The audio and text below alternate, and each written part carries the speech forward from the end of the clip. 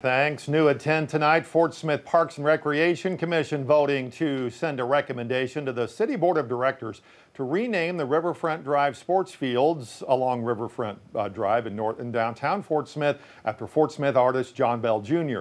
According to our content partners at Talk Business and Politics, the city accepted feedback regarding the naming of the park through Tuesday, had received 21 comments from the public in favor of this name. Bell died in November of 2013 following a battle with cancer.